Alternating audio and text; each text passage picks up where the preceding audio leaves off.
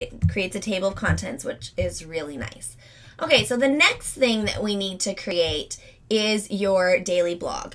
And the blog is where you're going to put your notes and participation from class. So your pages are going to be your assignments and your quests and the bigger things that you do. And your blog is just going to be your record of participation of what you do during class sessions. So again, we're going to come up here to the piece of paper icon with a plus button on it, and we're going to create a new page.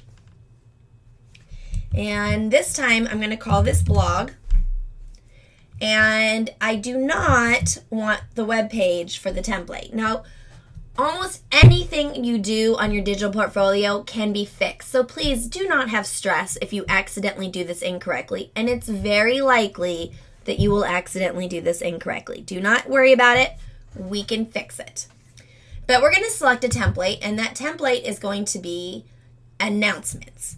An announcements page creates a blog style page. And I love this about Google Sites because if I'm teaching high school and I'm teaching algebra, geometry, and algebra 2, I need to have an announcements page or a blog page for both algebra 2, and geometry. I guess that's 3.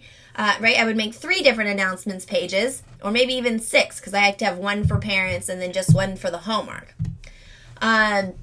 Then we go to file cabinet. We're not going to use that, but that's just how you create a list of attachments. So if you have a bunch of PDFs or Word documents or things that you'd like to share with students or parents, you could use that style page. A list page allows you to create a text list of like to-do items, check off things, list of links, lets you create a list. So again, we're not going to use that. We are going to use announcements. So if you would choose name it blog and choose announcements, and it is going to be at the top level, And I just go up here to create,